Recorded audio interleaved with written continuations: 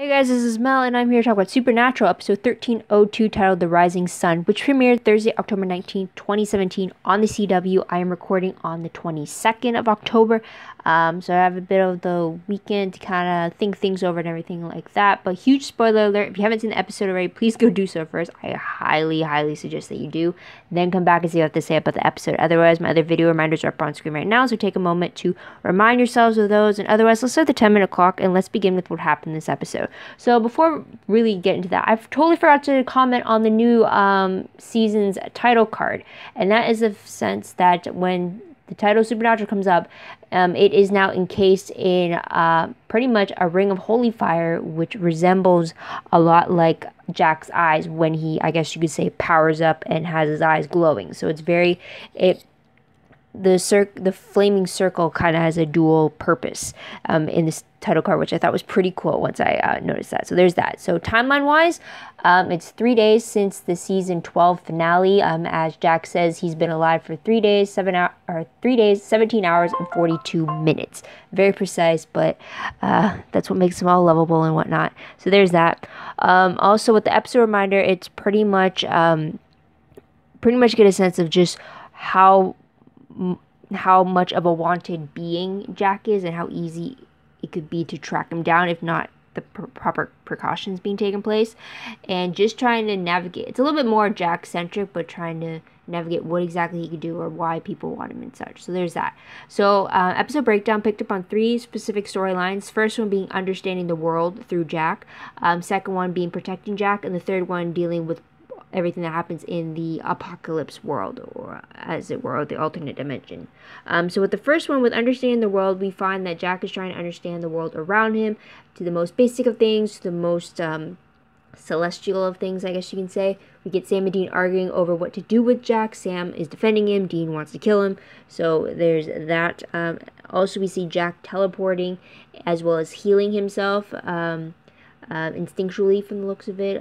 They tried getting sigils and wards tattooed on him, which only ended up being healed away. So there's that. We also learn that Jack learns why Dean hates him, or we know Jack has picked up on Dean's antagonism towards him, but now he gets a little insight from Sam as to why exactly Dean has this hatred for him, which is a very sad moment, but the conversation needed to be had.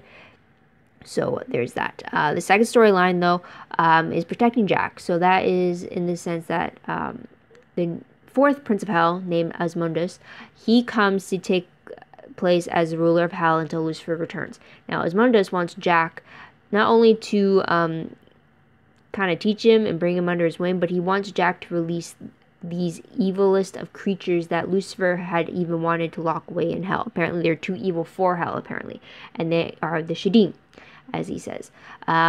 Lucifer was so against the idea of Asmundus setting these creatures free, he actually caused the scar on Asmundus's face. So he scarred him, disfigured him, however you want to say it, to the point that for a demon that's pretty you can't get away from it, I guess you can say. It's very permanent for him. So there's that. Now, with the apocalypse world, this is where we find out that Lucifer wants to use Mary to trade her to Sam and Dean in return for Jack. And that's why he's keeping her alive. We also meet the alternate world's version of Michael, who in this world, apocalyptic world, is where he had killed Lucifer already. And apparently he looked like he reveled in it too, though. So there's that type of mixed dynamic right over there. But the last scene of the episode shows Dean telling Jack that he will be the one to kill him if and when it comes down to it, after Dean had found Jack trying to repeatedly stab himself with no such result, I guess you could say. So there's that. Now, tidbit-wise, though, we get the constant debate of nature versus nurture between Sam and Dean, as well as Donatello's academic input from that as well. So there's that. We also get Donatello returning with the update that he's been living life without his soul since his encounter with Amara at the very end of season 11. And when he's at a moral crossroads, he asks himself, what would Mr. Rogers do? And apparently that helps him set his course. So there's that. Also, a fun little thing about the episode is that we get to see Jack trying to mimic Dean's mannerisms, trying to learn the world through copying, I guess you can say. So that's a little fun thing to see. But moving on to end tally or death tally, whichever way you want to call it. But we get the Angel Brigade in the Apocalypse world all being killed by Lucifer with the snap of his fingers. We get the demons that, or we get the mention from Asmundus that all the Crowley followers, all those demons are being purged, as he said. So there's that. We also get one demon killed by Sam to save Dean, and then we get another demon killed by Dean to save Donatello. So there is that. Moving on to the most shocking moment of the episode, I would have to say for me it was the fact that the alternate universe's Michael had killed Lucifer. I mean, that is one way. That world is very different from the one that we have known for the last 12 years. But because the little bits that we knew about it since its reveal in the season 12 finale, I thought that world differed majorly because of the fact it was a world where Sam and Dean were never born. And as the two main vessels of Michael and Lucifer, I thought then the whole reason it became Apocalypse World was because there was a constant fight between Michael and Lucifer, not the fact that Lucifer was already killed and split across the universe by this Michael. So that was pretty shocking in itself right there. Now moving on to top 3 favorite moments. First one has to be in the form of Jack copying Dean's mannerisms. This was first seen in the sneak peek clip that they had released before the episode aired. I was laughing like crazy when I saw this. I was so amused just seeing Jack, of anyone to copy him, Jack picks Dean to copy his movements, his mannerisms, and all that. And Sam's noticing this, and Sam's having a hoot out of this. But I just found it really funny that he picked Dean over Sam, and Sam's the one who's been trying to be there for him and try to get him to understand things, while Dean's kind of been like a standoffish type of thing, or a little blunt, as it were. So it was very interesting he picked Dean. Then again, a lot of people in the fandom would say that it's Destiel in the making. Jack's going to be kind of a product of the two of them. Jack views Castiel as his father, and yet he's been making Dean type of thing. So whichever way you spin it, it's hilarious having to see that unfold. So there's that. Another favorite of mine has to be Sam constantly defending Jack to everybody, as well as fighting for Jack in a sense when Jack doesn't really know what to do or how to do things type of thing. So it was really good to see Jack having Sam in his corner, especially where you know that Sam could see bits of himself in Jack. So it's just really great to see him having this protective side of his towards Jack. So there's that. Another favorite of mine has to be Dean actually stopping Jack from stabbing himself at the very end of the episode. I was actually kind of surprised, just in the sense of how Dean went about it, because it was more like, I thought like a protectiveness kind of switched on for him, but then to have him later turn on the fact is just something else. But the fact that we got a little bit of a protective Dean for Jack was just something I like to see. Hang on. Sorry, got a phone call. So where was I? So let's just skip to the third favorite moment. That was pretty much Lucifer saving Mary. Yes, it's so that he can ensure she's alive so he can make the trade, but just the fact that he was even willing to save her has to be one of my favorites. I really think some type of a dynamic or some type of a relationship, love-hate relationship, is going to happen between these two. For some reason, I just think it's not going to be fully hatred. Maybe he might grow to have a soft spot for Mary. Maybe she might have a better understanding of him somehow. I have no idea, but at the moment, it's obvious she hates him because of what he has done to her boys and everything, and vice versa, I guess you could say. But I'm very interested to see how this thing develops between Mary and Lucifer. So there's that. Now moving on to my top 3 peeve moments. The only peeve I really have is the fact that Dean pretty much told Jack that he was going to kill him when the time came.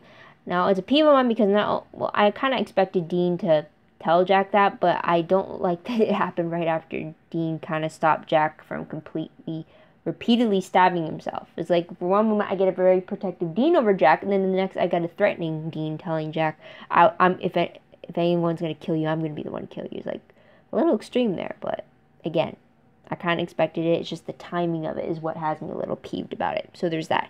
Now moving on to what moment will I remember most when I look back on this episode. Jack copying Dean's mannerisms. That is just going to be a huge reminder for me. It's too funny. For sure. So there's that. Moving on to random questions very quickly. The first one is, with the story of the Shadim and how Lucifer wanted them to remain locked up after Asmodeus suggested their release. There's the timer. Could that be the season baddie for the Winchesters? Being that Asmodeus and his released Shadim creatures versus the Winchesters, with possibly teaming up with Lucifer and Jack on their side to stop Asmodeus and the Shadim. I'm thinking that's what's kind of setting up for it. Definitely, it's kind of looking up to the fact that the Shadim is kind of in replacement to what the Leviathans were. Remember, the Leviathans were very, every supernatural creature thought the Leviathans were like the baddest. They would pretty much eat up all of creation type of thing. So maybe the Shadim is kind of meant to be perceived on that outlook. I don't know. I'm rambling, but that's one question there. Another question is that the previous Nephilim in season 8 that we saw, she was killed with an angel blade to the heart. Or not to the heart, to the throat. Could Jack's immunity to the angel blade through his heart be because he is the son of an archangel? Is that his saving grace, excuse the pun, as it were? So there's that question there. But moving on to predictions very quickly. Based off the promo for 1303, we get Missouri Mosley returning with a case for Sam and Dean. It looks like our Wraith is hunting down other psychics. Now, Missouri Mosley was first and last seen in Season 1, Episode 9, titled The Home. And the synopsis for the episode reads that when her friend is murdered by a Wraith with a taste for psychics, Missouri Mosley enlists the help of Dean and Jody to protect her granddaughter, Patience, who has no idea she carries her grandmother's trait and could be next on the Wraith's hit list. Meanwhile, Sam continues to work with Jack on learning how to control his powers. Now, I am absolutely excited not only to have Missouri Mosley back, but to also have her interact with Jody Mills. I mean, come on. This is going to be fantastic. So, with that said,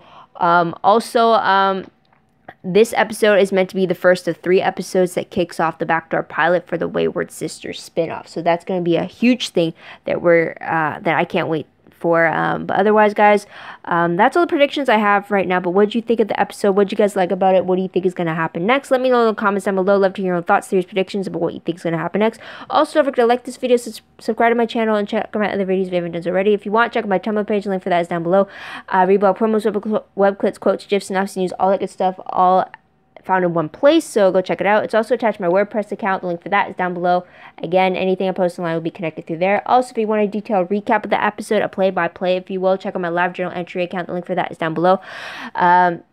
So check that out. It helps me remember certain details as I remember key moments usually down the line on the grand scheme of things. So anyways, there's that. But anyways, guys, thank you so much for tuning in. Thank you so much for your patience. Sorry for the rush at the end, though. My commercial break is ending. So with that, guys, I hope you come back next time to see what they say about the next episode. But until then, this is Mel. Wishing you a great day, great week, everyone. Bye for now.